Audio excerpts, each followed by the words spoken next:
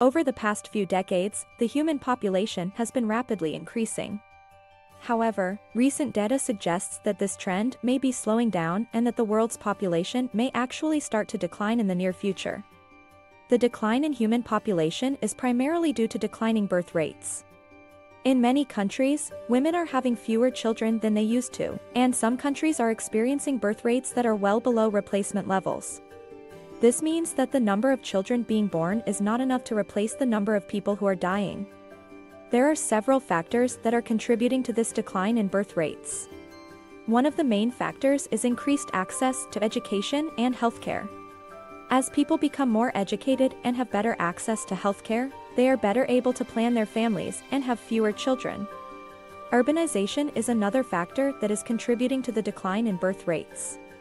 As people move from rural areas to cities, they tend to have smaller families. This is because urban living tends to be more expensive, and people are often focused on their careers rather than starting families. Another factor that is contributing to the decline in human population is the aging of the population.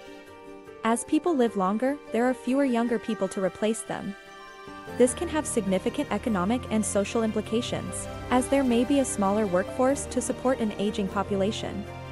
While the decline in human population may have some positive impacts, such as reducing pressure on natural resources and the environment, it can also have negative consequences.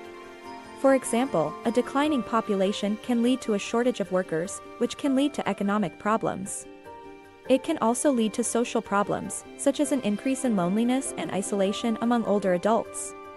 To address the issue of declining birth rates, some countries have implemented policies to encourage people to have more children. For example, in Japan, the government has implemented policies to provide financial incentives to families who have children. However, these policies have not been very effective in increasing birth rates. In conclusion, the decline in human population is a complex issue that is driven by a variety of factors. While it may have some positive impacts, such as reducing pressure on the environment, it can also have negative consequences, such as economic and social problems. As the world's population continues to change, it is important to develop policies and strategies that can help to address these challenges and ensure that people can live healthy and fulfilling lives.